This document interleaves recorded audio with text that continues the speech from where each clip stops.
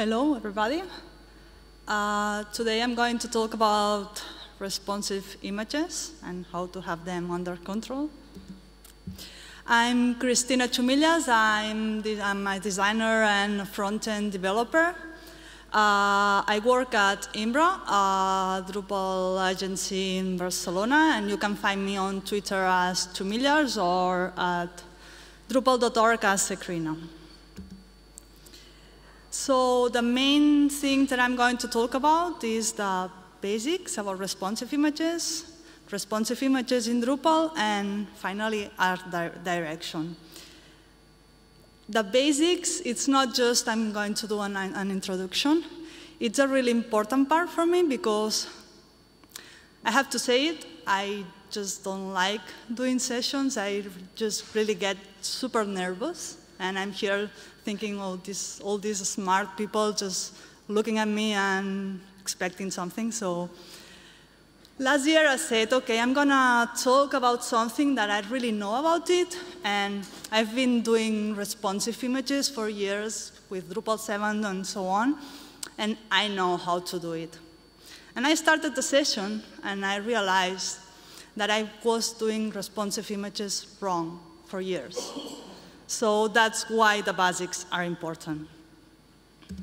So let's start with some general information. The page weight for the websites has been increasing incredibly during the last year. Just from 2015 to the last year, it was a 10% increase of increasement. It was almost 2.5 megas as average for all the websites, so that's incredible. So some just fast facts, around 60% of the traffic for websites are images, so we have a huge impact if we think about responsive images. Images are loaded synchronously, so we have to take that into account. And usually, images that we put on the websites are usually too big, so we have a huge part to play there. So here the main goal is to deliver the highest quality images supported and nothing more. So let's start with the basics. So what we know is, for example, we have two main things here, the author, the person that is doing the website, and the browser.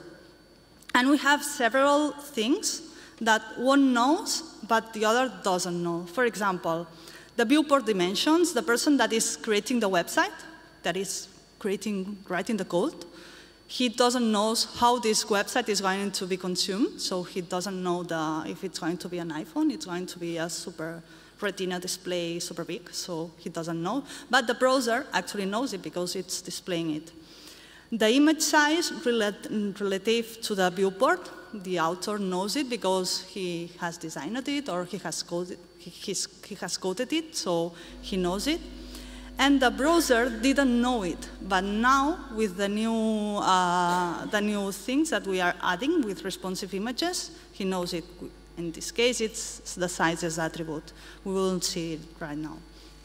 The screen density, again, the author doesn't know it, but the browser knows. And finally, the source dimensions, if it's 100 pixels or 2,000, the browser doesn't know until he gets the image, so he already has the image. So with the new attribute, srcset, you can say that to the browser before the browser loads the image. So who has all the control is the browser. This link here is the best blog post that I've seen explaining it, and it's amazing. So if you want to learn a little bit more, it's super well explained.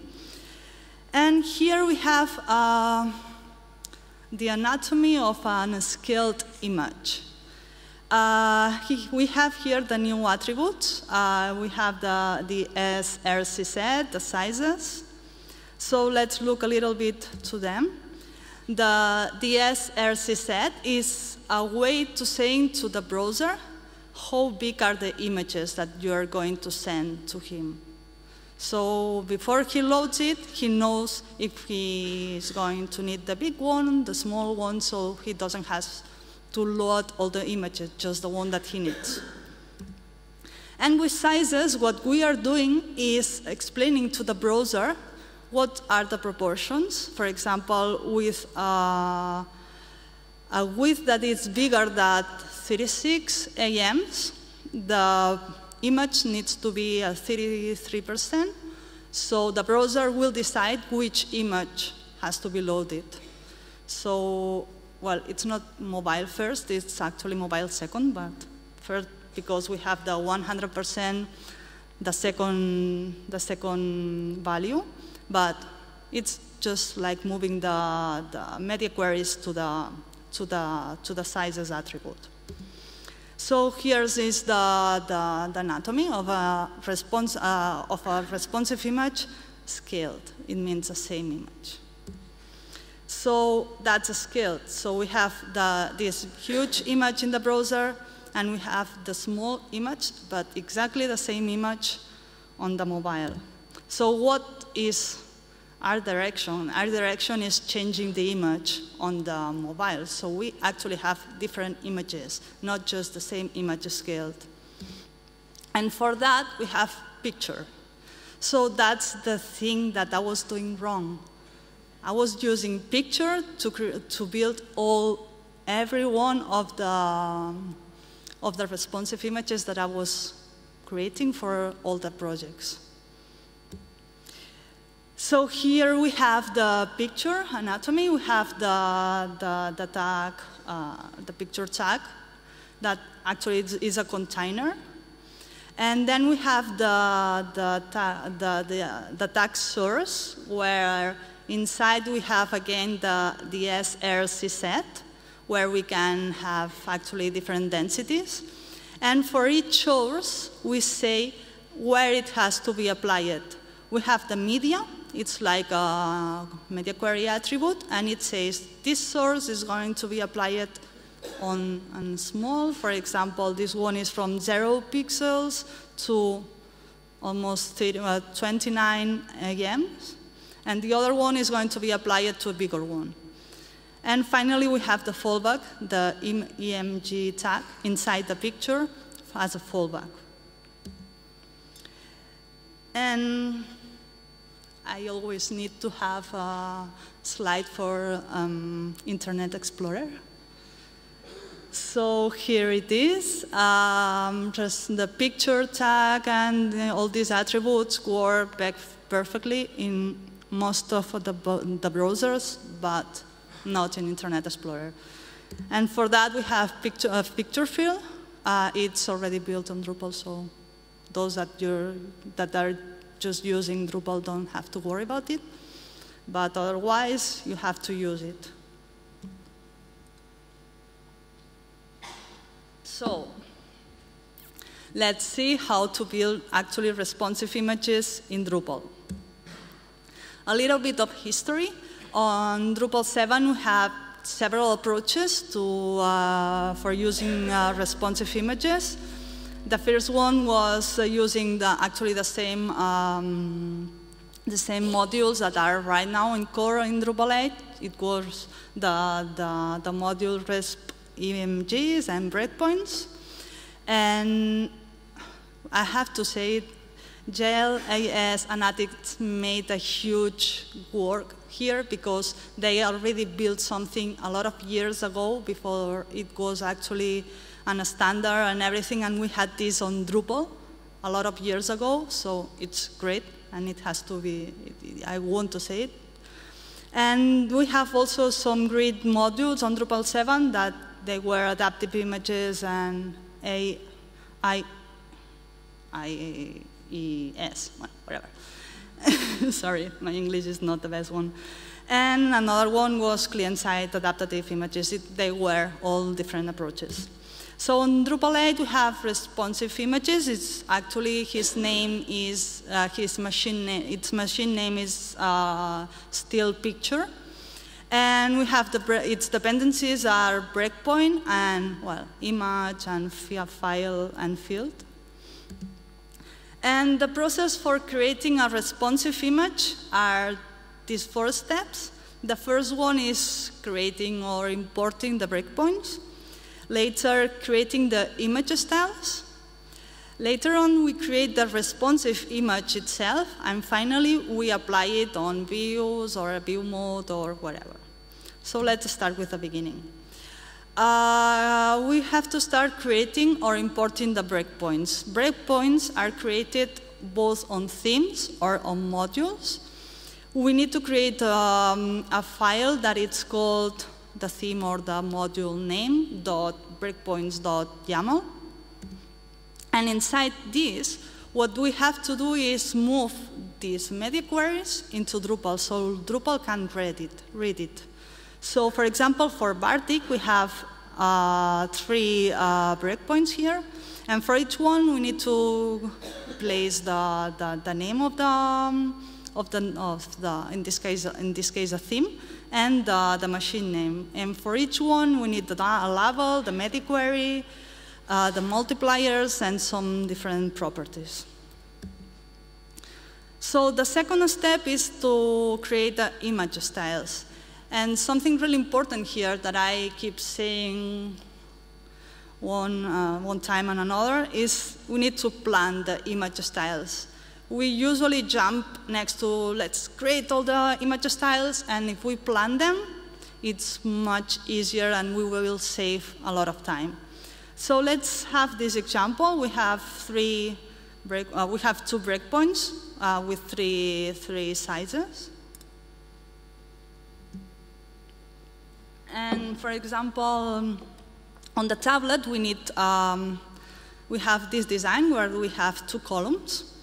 And for example, the width of this tablet is 830 pixels. Then we take from here, take off the margins, the gutter. So we end up with this 770 pixels divided on 2 images. So we have this size for this image.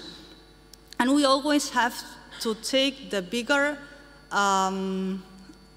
size for this breakpoint, and then start dividing from here. So I'm going to explain just a little bit that. There's an amazing presentation from Mark Drummond. It was in New Orleans, and I was in New Orleans, and I said, I know about responsive images, and I didn't went to that session. And it's a 1-hour session explaining this. So I'm just going to go around it super fast, but it's really worth it. So what we do is we try to use the same image styles, and so we create the less image styles that we need. So we try to use the same ones in different breakpoints. And as he said, there's like a rule where you increase the size of your image style with 25% approximately. So you start with in this case, you start with a smaller image style that you are going to have, for example, for a mobile. You don't care about anything smaller than that.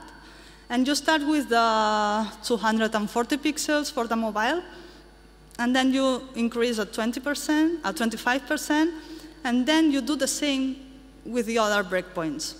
And as you can see, you just end up with 4 image styles. You don't have to do all of them. So you actually don't have to do that many image styles. So that's really important to plan. That's why it's really important to plan the image styles.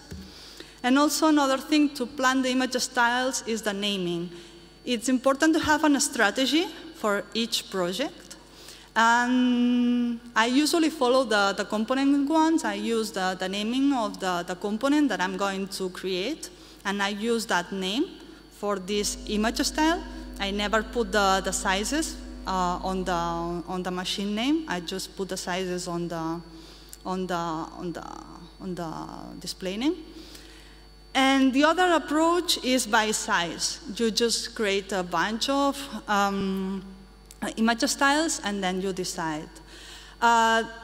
It depends on your project. I mean, a huge project probably is going to use that, and a small project or a component-based project, this one is much better. It's much clearer, and when you have a list of 60 image styles, this one is easier to find the ones that you want.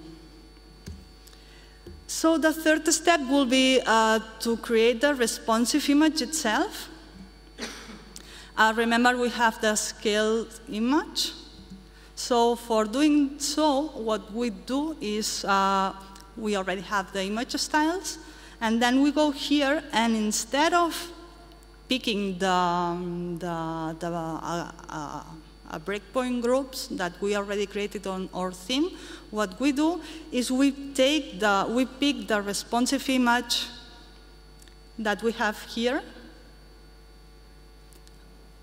And this is the default, and this is going to create for us the EMG tag. So we, for example, create the teaser one, and instead of picking the demo or whatever we take, we pick the responsive image, and here we enter manually the sizes that we want for our theme, for our component. And later we pick the image styles that we want. And with that, Drupal is going to create the markup. Of course, we don't forget about Internet Explorer.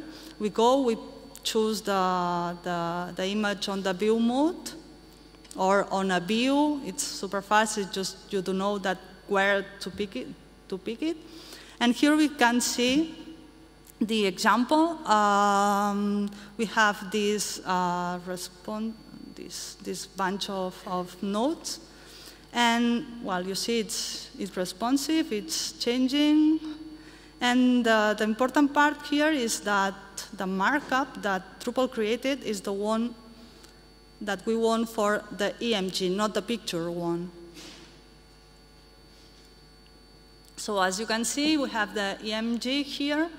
And we have the srcset bunch of images.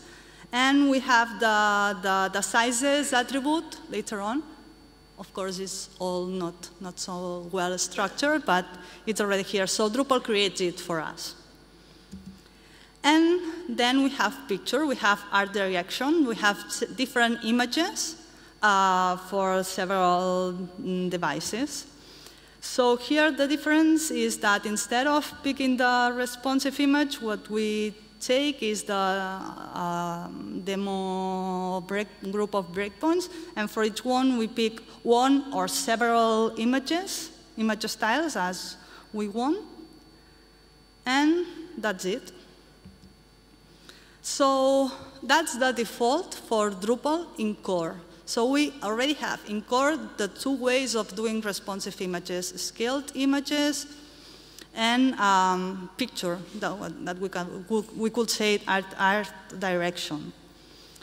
But what about really giving the control to the final user? Because at the end, he's going to say, what if I have a picture with someone's face in the right of the picture? I don't want to cut the face of a prime minister or something like that. So we have, for example, we have crop API. This is the base of the main two modules for giving control to the final user.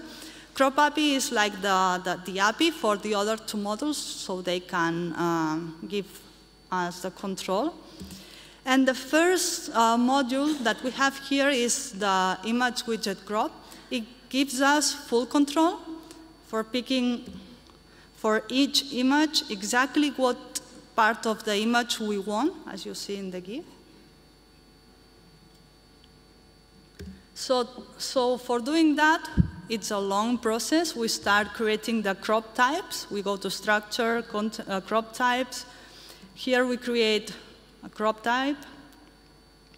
And we have several, for example, we can have several crop types with the proportions. Then we create the image style where we pick manual crop, and there we pick the crop that we want for this image.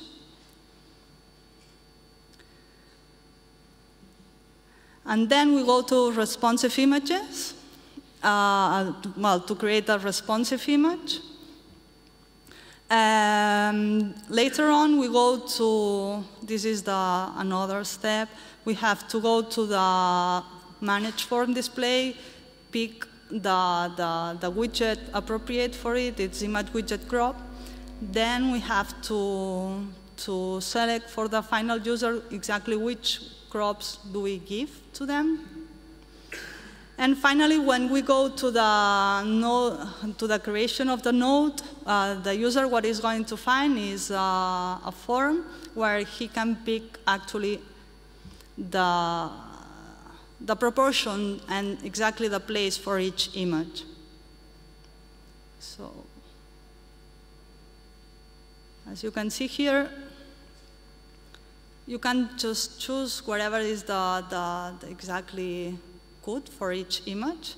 It's super handful, for example, for a banner, for an image, for a really important image that you have for a main, for example, a news on the homepage or whatever, this typical banner.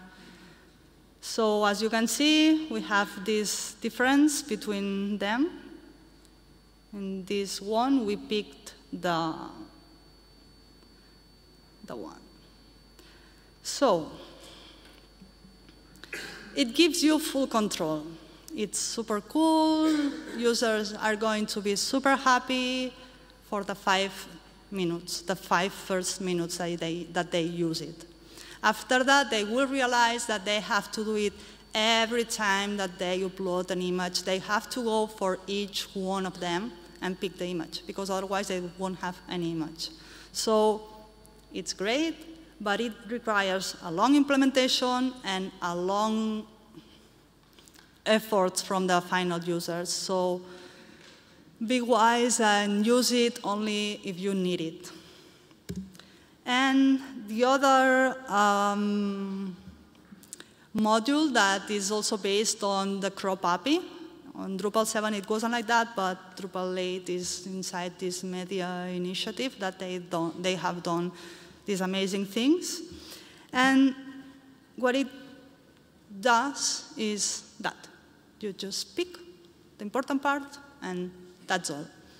So what we have to do is, for example, we create an image style, we give a name, and like with any other one, instead of using scale and crop, we use focal point scale and crop.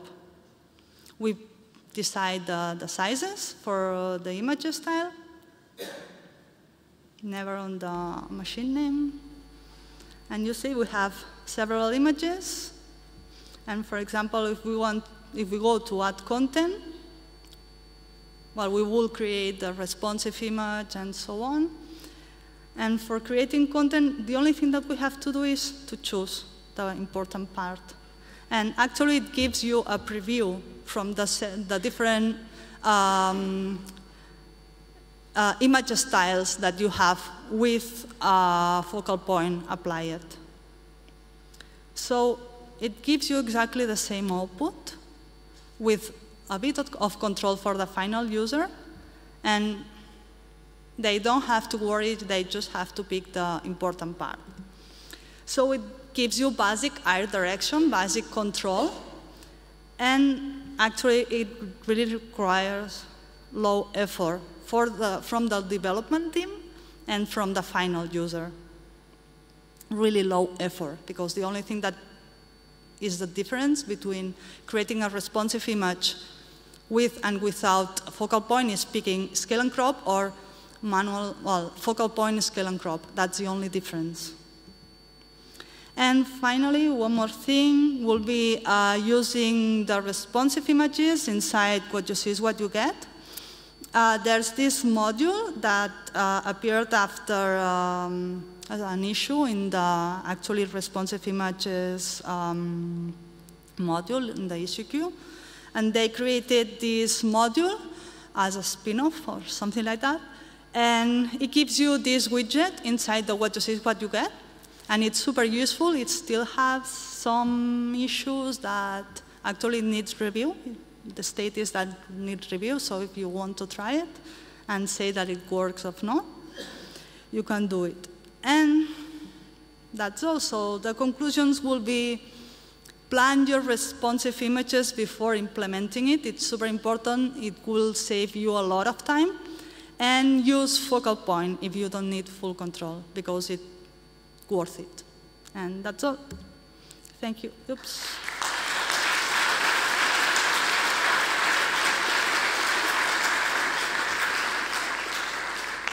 So there are the sprints if you want to join us on Friday. What do you think? If you want to give feedback and any question.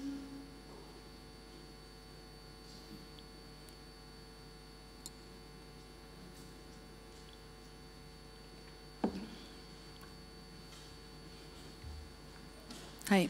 Thanks for the presentation. I have a question about the breakpoints in the theme. By default, there are some breakpoints. I mean, I don't know when to use one or. Well, it depends on your design. I mean, you can, if you don't have a requirement from the design, you can use whatever you find it works. But sometimes your design is going to break at some point. And it probably is not going to be the same breakpoint than the default ones. So ideally, with the design, for example, if you have two columns on a tablet, there will be at one point where 2 columns the images are too big. So you will decide at that point that you want 3 columns. So that's going to say you where the breakpoint is, not using the defaults from Drupal. They're useful if you don't have requirements. So using them by default, it's useful. Hey. Just wondering, I saw at the beginning there was something about source set. Is there also the equivalent of like alt text set? You know, so like for each different image, which you might be pulling through depending on the breakpoint, like you have different alt text because you might want to use entirely different alt text if the image is completely different. Alt text, let's see.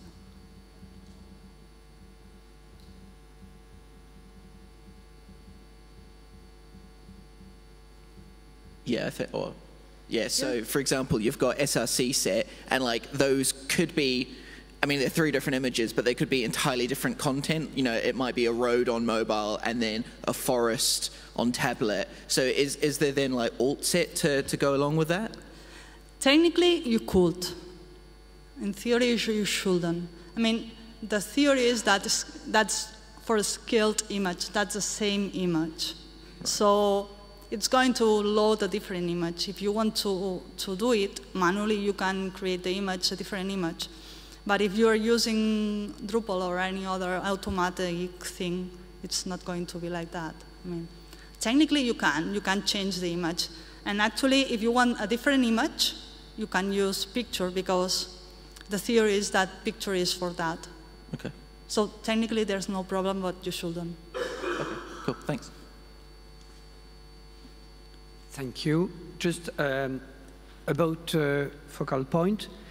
When you study cinematography and you have to work on shooting faces, there is a rule which says that you should have the eye of the person you're shooting, even if you're in extreme close-up or in medium shot, at 1/3 of the height of the image, meaning you have 2/3 of free space and 1/3 on the top. How would you do such a thing with focal point? You don't. Because you actually, I listen to you and I hear that someone that really knows about photography, But who actually is going to decide that is the final user. So is the final user going to know about photography? Then he will be able to do it because he will know more or less it will be here. But you can automate it. I mean, I'm just giving a proper rule that can be coded.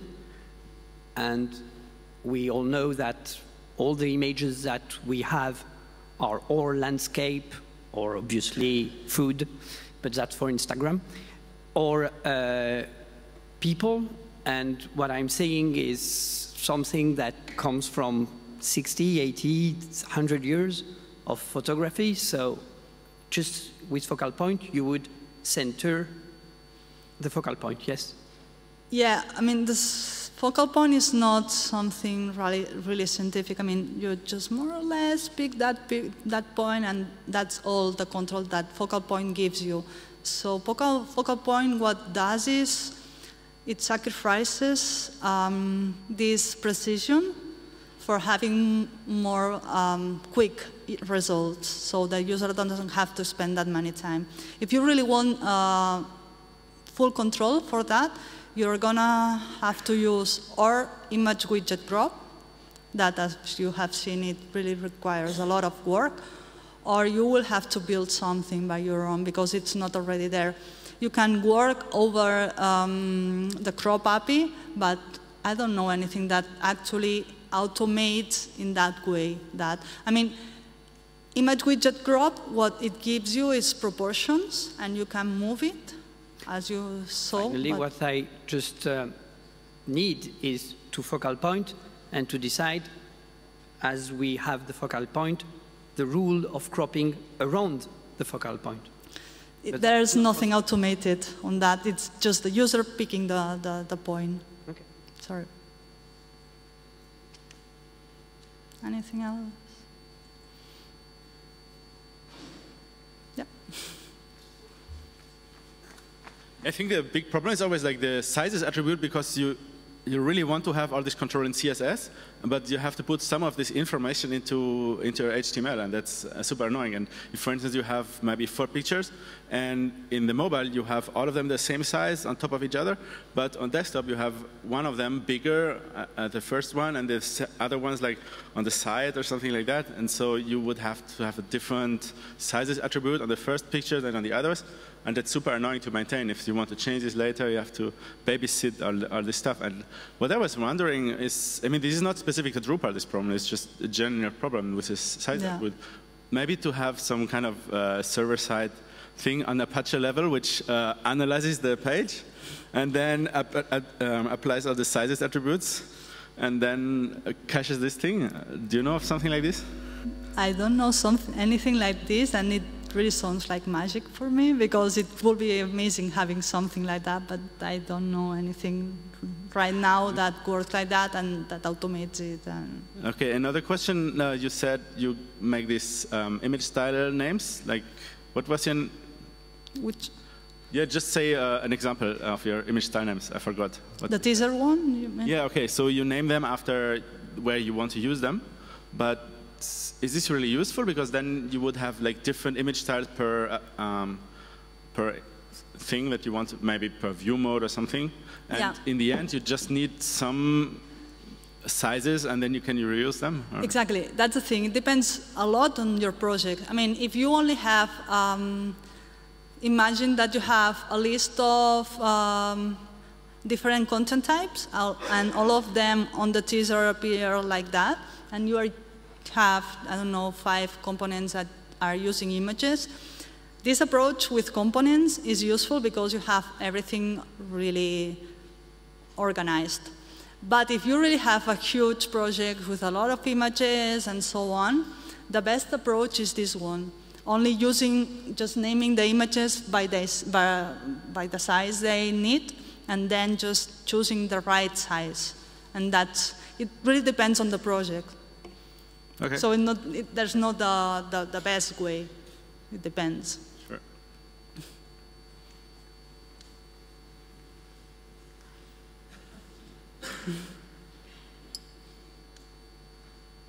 So yeah, thanks. I was wondering about the alt and the title tags, how to use them best, because I mean to show up in Google search and have it, then you maybe would want the name of the photographer and everything inside, but I think also for the, what's the best practice now? For showing the title or? Yeah, what to use, like alt and title, and for search, but also then for the alia or like it really depends on the design, actually, because if it just shows under the image and it doesn't need any theming, we just show the title field from the image entity under the image itself on the markup, and that's all. But if we have some theming to do there, like for example, it has a background and it's over the image and it appears when you hover and so on, we actually have to create like some fields. If you also want there, for example, the year, or you have more information, then you have to create fields, to create view modes and do some theming on the tweaks. I was just wondering really about the code and the accessibility and stuff, or if you have like screen readers and things, and I read that it's not so good to use too much information in there. And no, actually the image itself, it should actually have the markup in the tag. I mean, the EMG tag should have the alt attribute and the title attribute. And they don't have to be the same that you are showing.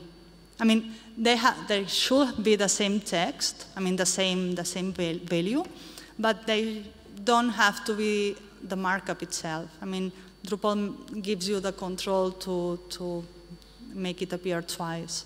So also, I was wondering if you have like photographer website and you want on Google to search for the images and then you want the name of the photographer as well in there. But for screen readers, it would be annoying if on each image I have like the same repetitive shot in Vienna, right. 2017 So I haven't faced this situation actually, and it would make sense to really use someone that knows which parts are going to be read and how to maybe hide for the screen readers the duplication.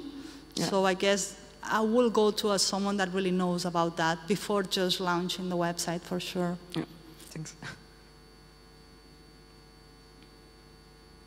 Anything else? Thank you for listening.